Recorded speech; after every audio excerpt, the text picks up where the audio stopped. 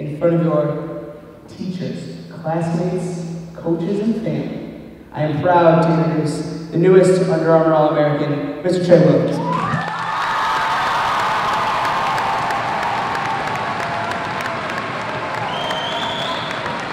First off, I'd like to thank God for giving me the ability to play the game of football, a game I love. I'd like to thank my family for all my support through all my years. And I'd like to thank Coach Mass and the rest of the coaching staff for teaching me how to play the game of football. We're very appreciative again of what our administration and faculty has done for him, and we're very thankful that we've had the opportunity to be around him. Congratulations, Tre, and thank you. It feels great to be an All-American, you know, to have that title.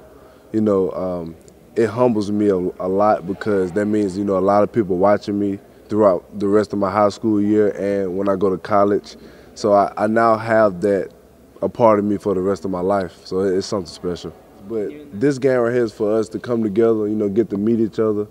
And I haven't met everybody yet. I met some people, but it's going to be fun. Like I said, you know, we're going to be in St. Petersburg for a week or so. And playing against great players like this, you know, then I understand how it's going to be in college and how I need to prepare. So I'm very excited that I've been selected for this game. It makes me feel special and blessed to the fact that I get to follow in great players' footsteps. And that's always been my dream, you know, to become one of those players. And don't stop believing. You know, if somebody tell you can't do it, do not listen to them.